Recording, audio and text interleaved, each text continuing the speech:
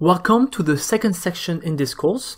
In this section, we'll cover convolutional neural network with TensorFlow Keras. We'll learn the following topics in this section. First, we'll go over what are convolutional neural networks and what are the different components. Then, we're going to learn about TensorFlow Keras layers, and more specifically, the most common layers found in CNNs. Then, we're going to look at TensorFlow Keras functional API by constructing functional models and then training and evaluating their performance. Finally, we're going to look at image preprocessing and augmentation, and look at different image transformations and augmentation methods. Let's get started with lesson 1. What are CNNs? CNNs are very similar to ordinary fully connected neural networks. They are made up neurons that have learnable weights and biases. Each neuron receives some inputs, performs a dot product, and optionally follows it with a non-linearity function. The whole network represents a single differentiable score function. This function takes in as input raw image pixels on one end and computes class scores at the other. The output scores are fed into the loss function to compute the multinomial class probabilities. So what makes a CNN special? The CNN architecture makes the explicit assumption that the inputs are images, which allows us to encode certain properties into the architecture related to the image features.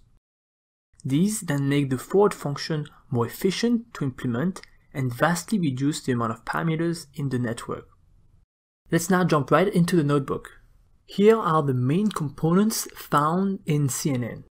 You've got the input matrix, which is the image representation in a 4D tensor. You also have the output class score. The model is composed of convolutional layers, fully connected layers. That includes activation functions, max pooling layers, dropout layers.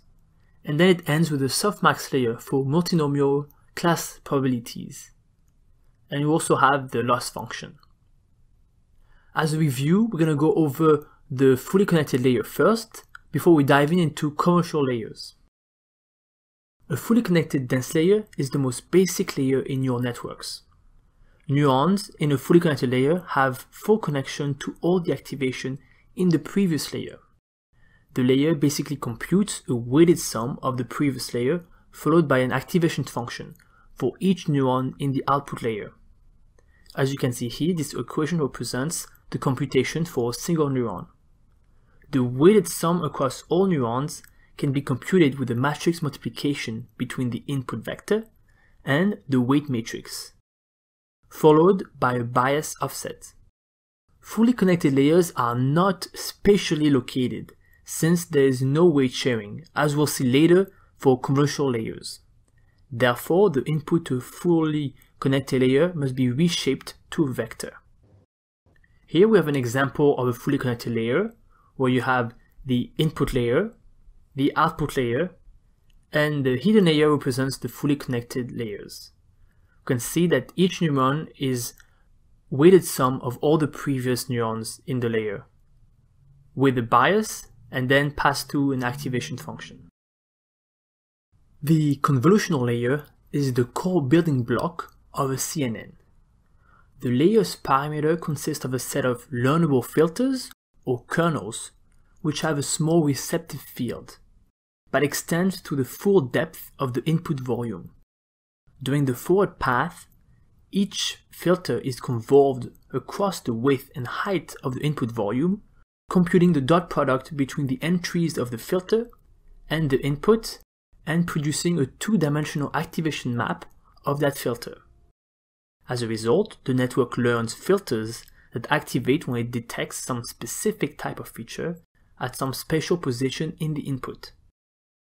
Stacking the activation maps for all filters along the depth dimension forms the full output volume of the convolutional layer. As we can see in this diagram, the input here is a 32 by 32 image with 3 color channels. As you convolve the feature maps across the image, you create an output volume, in this case with an output dimension of 5. Convolutional neural networks take the advantage of the fact that the inputs consist of images, and they constrain the architecture based on this assumption. In particular, unlike regular neural networks, the layers of a ConvNet have neurons arranged in 3 dimensions. Convolutional layers provide 3 big benefits for computer vision problems. First, location invariance. Because of the sliding filters, the exact location of important features is not important, which allows the model to generalize better to unseen images. We'll see later that in pooling, we also provide some kind of invariance. 2. Local connectivity.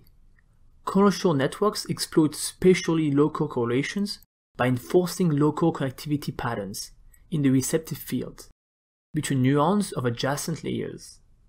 This is in contrast to fully connected layers that do not take into account the spatial structure of the input. 3. Compositionality. CNN layers are generally stacked on top of each other, allowing the model to construct incrementally high representation of the image, making classification tasks easier at the last layer. In this image, you can see how we can take a kernel of 3x3 and convolve it around an image with a stride of 1, and turning an image that is 5x5 into a convolved feature that is of 3x3. Now let's look at the activation layer. The activation function is a layer which applies an element-wise nonlinearity to the output of a parameterized layer, such as the convolutional layer or the dense layer. The most commonly used activation for CNN is the ReLU function. The ReLU function stands for Rectified Linear Unit. This is a layer of neurons that apply the non-saturating activation function, max, between 0 and x.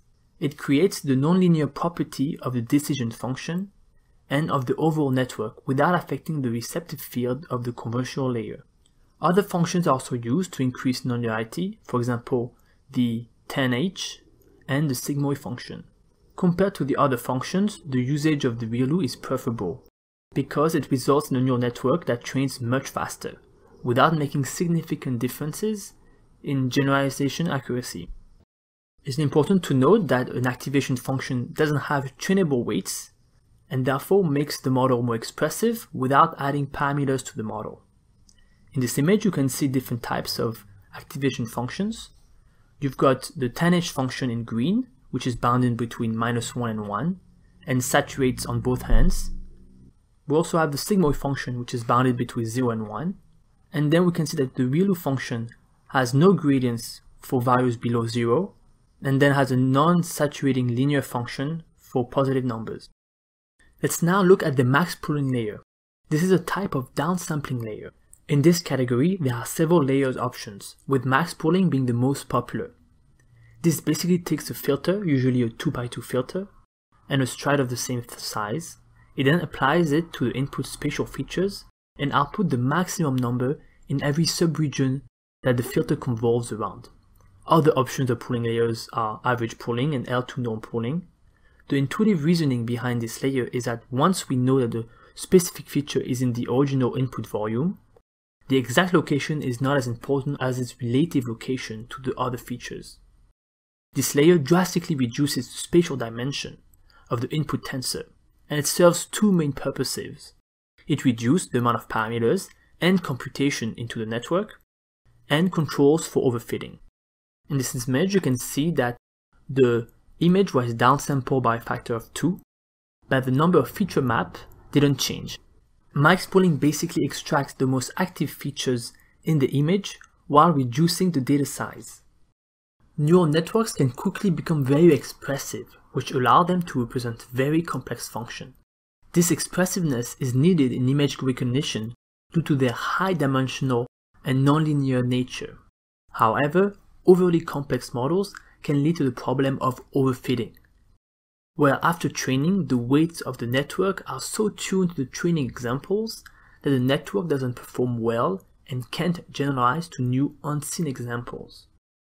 The solution is to apply regularization.